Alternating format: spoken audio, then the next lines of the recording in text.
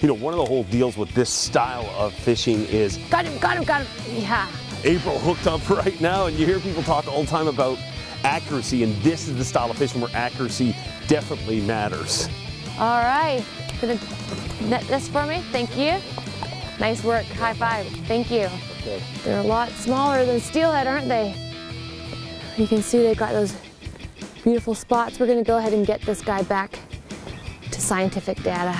Study time, let's get him back if that's cool.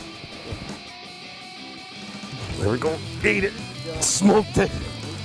Oh, this is basically one of the disadvantages of fishing from shore. You can't set the hook, but I'm gonna tell you, you know, when it comes, I was saying it a minute ago before I was rudely interrupted by April's fish, but one of the deals is you hear a lot of people talking about accuracy, whether you know, go to a fishing seminar or that sort of thing.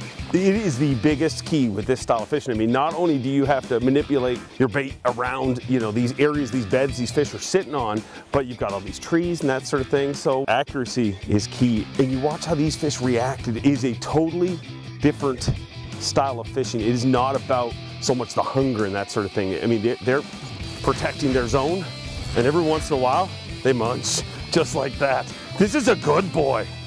On cue. Get this dude in the net and bring him for processing.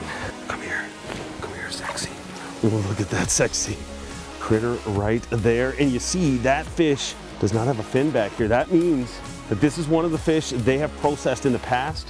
It's got a chip in it, so we're gonna learn a whole bunch with this bad mamma jamma.